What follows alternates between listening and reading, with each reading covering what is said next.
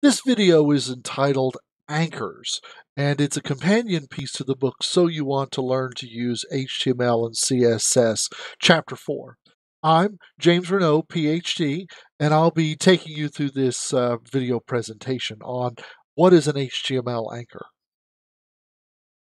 In this video, I'm going to describe the A tag within HTML and how to use it. It's called the anchor.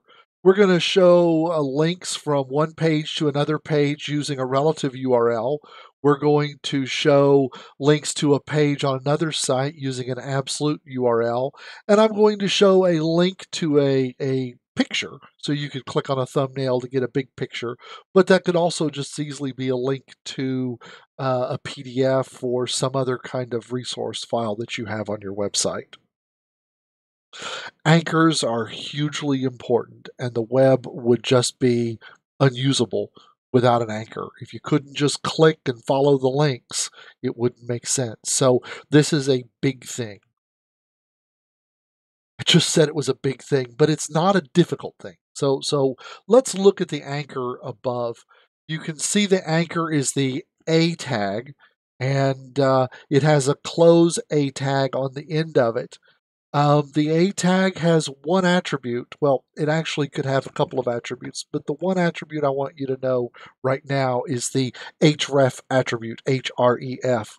The href attribute equal something in quotation marks, and what goes in the quotation marks is a URL to that other document. So you can see that the paragraph above creates the paragraph. Click here to see the next page, but here will be a link. It'll be underlined, and when the user clicks on it, it will take them over to somepage.html. It'll take them to somewhere else.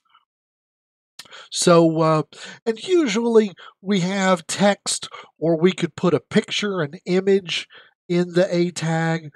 But yeah, usually we could put a picture or text in the A tag. So let's jump right into an example. In my example here, I have a HTML document called index.html, and there are two anchors on this page. Let's look at the simple anchor down here at the bottom that says click here for more information, click here. So that anchor, href about.html, will take us to a page called about.html, not index.html. The other anchor is a little bit more sophisticated, but it's not any different, not really any crazier. If you look at it up there, you can see that it's an anchor to a file, to a picture, PNG, called Spyro 400, 462, 169, 110. Don't worry about that's just the name of the file. The file name could be anything. That's just the name of that file. Then notice inside the anchor tag, instead of text, instead of a word or something, there's actually an image inside the anchor tag. So there'll be a picture. And if the user clicks on the picture, it will open up another picture. And you can see that that picture's name is spiralthumb.ping and has an alt text of spiral thumbnail. So if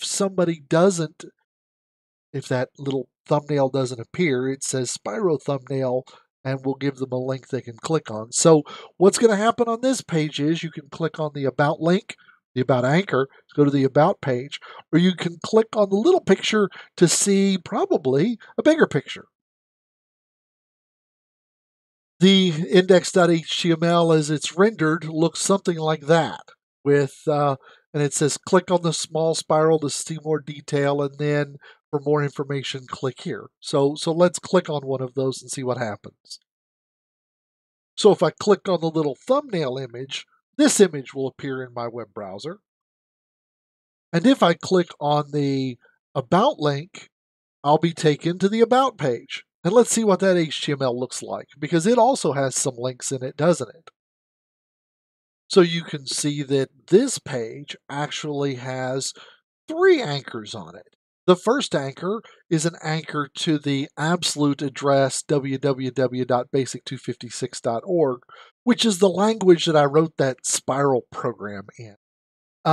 There's also a link to a Wikipedia article on the spirograph, a toy I had as a kid.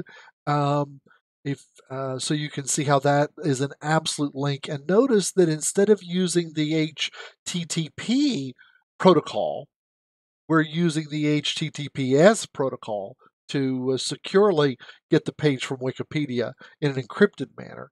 And then the third anchor, you can see right here, you click on the words back to index and it'll take you back to index.html. So those two pages are linked between each other. So you don't you don't have to hit the back button. You could, but you could just hit the back to index and it would take you back also.